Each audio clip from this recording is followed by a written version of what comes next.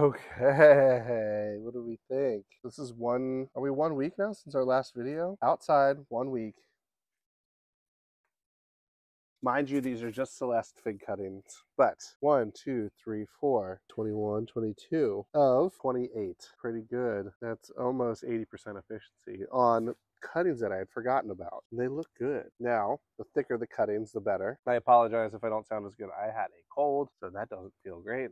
But I'm getting through it right now. And the best thing for this cold sometimes is just to be out in the fresh air. But after 1 week, that is a pretty good turnaround. I'm very impressed with these cuttings, guys. So sometimes it can be that easy. But quick update, wanted to show you that before we dive into why these fig trees are not growing. And I can compare them to other ones I put in the ground last year as well. Let's check it out.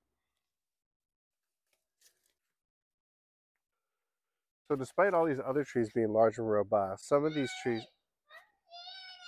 Here, remember Daddy's doing figs, my love. And then I have my fig trees in pots, which are still on the younger side, except for my Troiano calabrese. But I have, and if you look this way, from my gardenia up to where you guys are with my camera, I have my Coldodom Grease, my Salce, my Italian honey, and my Negra d'Agde. And unfortunately, I planted these in the ground in the summer last year. These two right here where I had my bench before. And as you can see, it hasn't done anything. And I'm kind of baffled because I looked at the soil and the soil should be good underneath. In fact, I had this mulch and the grass grew over it nice and hardy. My Negra d'Agde I thought looked good, and despite it putting out a lot of fruit and looking good, the leaves are getting smaller towards the top. And so its energy is getting compromised rather than getting a robust kick of energy. And so I'm curious why it's not pushing out more and more growth even after this light fruit set. It really kind of put out smaller figs. I don't know if it's a slower grower, but I'm curious on what this is doing and why it's growing in a stunted manner. And I'm very curious why this hasn't grown. And so I also have my Salce over here that I took down to the ground, and it has grown very slowly despite me trying to give it a rejuvenation prune. And figs are coming in a little more discolored than I'd like them to be. So let's take a look at each. So the first of the three I'm concerned about is my Salce. This fig is amazing. In its peak form, it is my favorite fig. It's probably top 5 right there with my Colydoms, my Black Madeiras, and I'm a personal favorite of the Dalmates because they're big, sweet figs that look huge and look beautiful. But this Salce has a lot of dynamic flavors going on. Very beautiful heirloom variety from an Italian man named Mario that lived in Kentucky. I think Saxon fig connected with him and introduced this one along with Troiano calabrese and Achano to the fig world. That I think it's a underrated fig. Might be partial because it's from Molise and I from that area, but it has grown beautifully in pots for me, but it has not grown well in the ground for me. And I don't know why, if it's just this section of my nursery, but after a few years, the figs that were coming off of it weren't looking that great. And my biggest fear is that there's some nematodes at play. But before I diagnose that, because that involves digging up the fig tree, I want to see if I can provide it the right nutrients, the right soil amendment, and the right environment for it to thrive. A lot of these other trees that do really well along the backside of my fence used to have old trees there before I lived here. And there's a lot of deep black organic matter in that soil. And there might be some sandier spots in the soil that I need to take a look at. And if that's the case, then it might be an amendment issue why it's growing so slow. It also has to compete with the raised beds here, my gardenia tree, and that could be also a reason why as well, but I'm not totally convinced. So to be determined whether it's today's video or at another time, depending on what I see with my Italian honey and my Negra d'Agde. So moving from here, my Salce, we move right over to my Italian honey. This tree was in the shade. This is where my old bench was.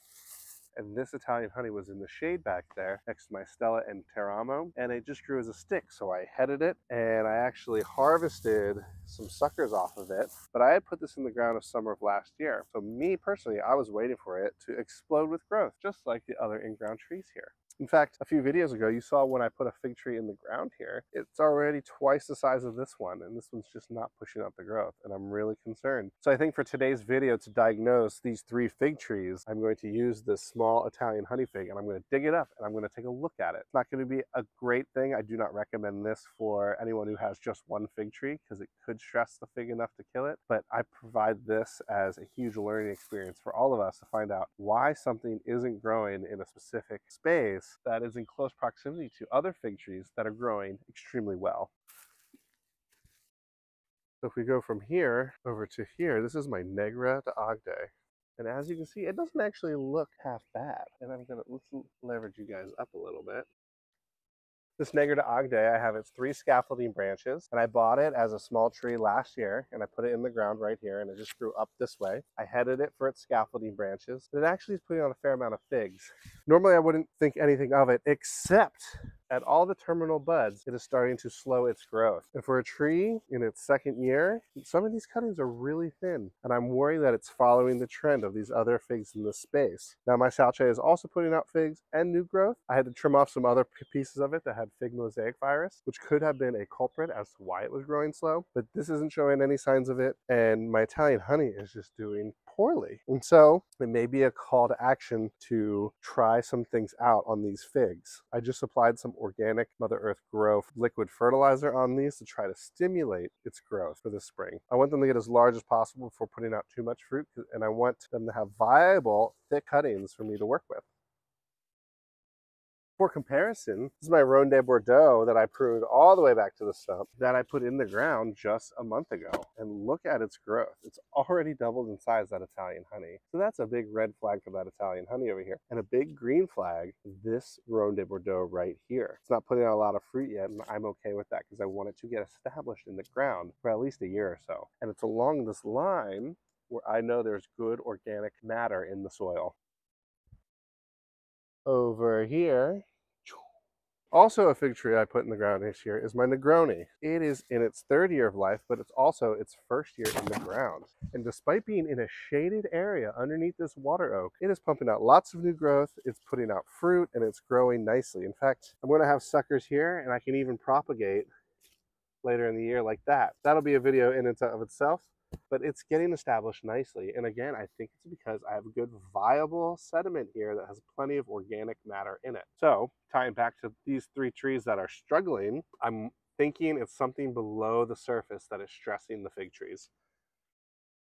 You can look down this whole row, you can see even rejuvenation prunes. This Paradiso went in the ground the same time as this Salce, and it's not growing very fast. In fact, this Coladom Gris that I put in the ground a year ago has already surpassed it. Now I'm curious why that's happening. So anybody who's a parent knows that toys are a part of the backyard matrix, and that's okay with me.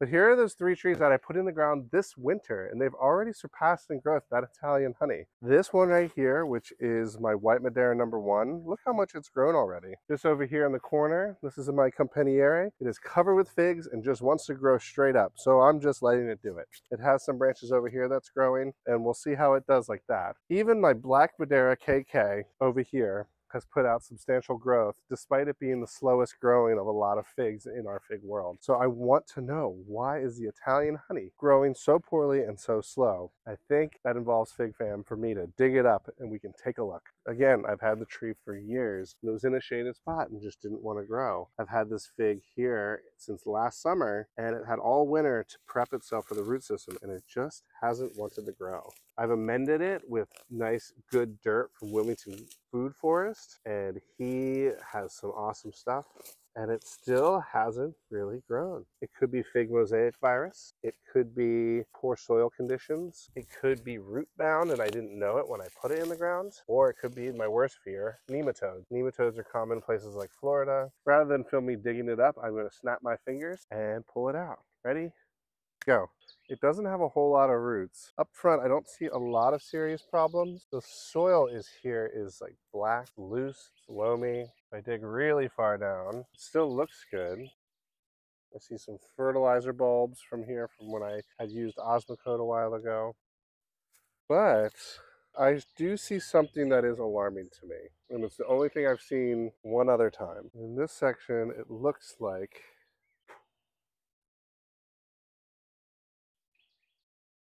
that looks like root knot nematode. That little bulb there. Here's the thing, I don't see a lot of it over here. I don't see, oh, it looks like I have it more over here as well.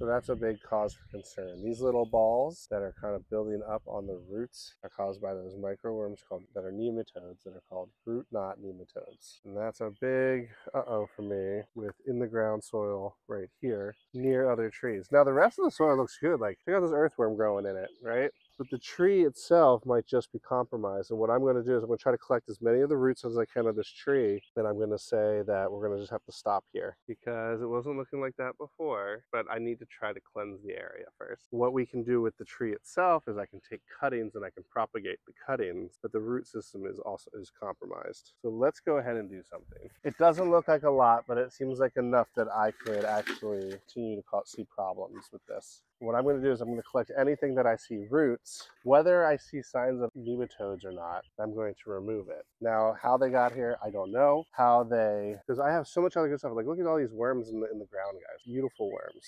Beautiful life growing all around here. And maybe why it's not that bad is it was kept at bay because of the good microbiome here. And I'm hoping that it's because of the tree. I had a Violet de Bordeaux once that had it. I had a brown turkey that had it. But I am just going to pick up any remnants of it. And all this good organic stuff, like here's another worm, try to put that back in the soil. And we're going to just let this build back up, build its own safe ecosystem again. And then I'm going to figure out ways to treat nematodes. Now, it didn't look bad at all. There was just a few on there, but it was enough for me to give it a diagnosis for cause of removal, you know?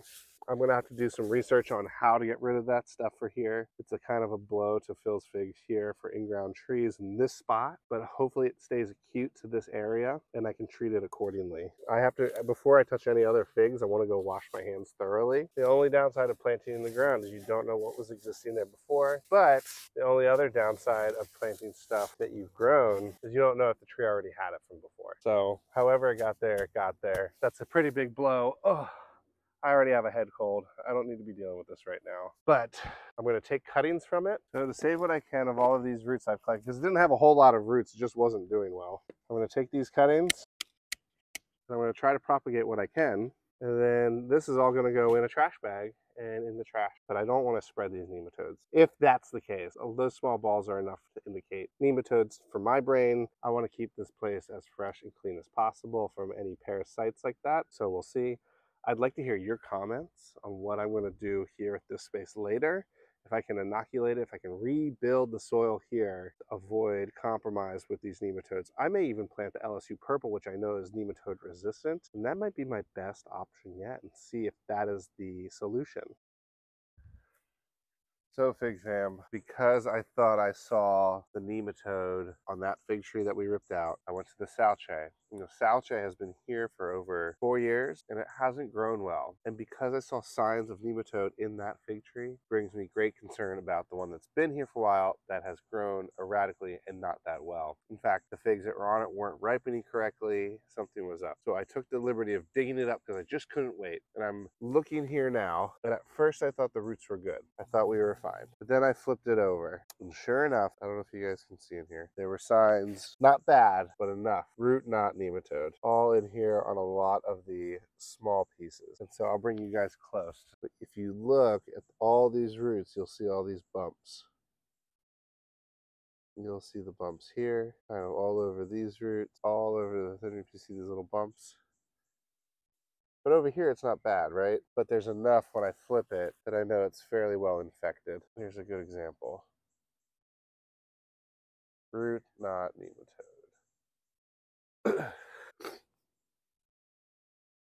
It doesn't help that I have a cold right now, but I'm feeling pretty defeated. This is my Salche, which I love. I love this tree, and I love the backstory on it. But if you look here, this tree, the tree I pulled out the Italian honey, and the tree over there, we're all starting to struggle and show signs of deficiencies. But the trees behind me are all doing great. My Paradiso over here, and also if you look as we go down the line and all my trees, they're doing well. So I'm concerned that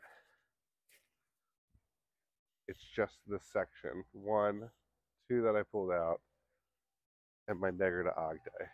So unfortunately, what does that mean for me? Well, the soil is infected here. There are a few strategies you can go to mitigate nematodes that aren't really effective at removing them completely. Whether I want to cook the soil using black and clear plastic, I can put in some resistant varieties using certain rootstock. I could put in resistant varieties such as LSU purple and maybe another LSU type if that's the case. Or I forego it and I pull the trees out in this section and I try to isolate this section. The rest of my fig trees are growing quite well in ground. I can't save the root system of these trees, and I can save the cuttings, and I'm going to try to propagate from these cuttings. But this one hits hard, fig fam, and I had to come back out here this evening and dig it up, and just to be sure that it was what I expected it would be, and I'm bummed. So full transparency, I will be pulling these trees out and we'll see where we can go from there. But I'm going to leave these trees in because they're growing beautifully. And so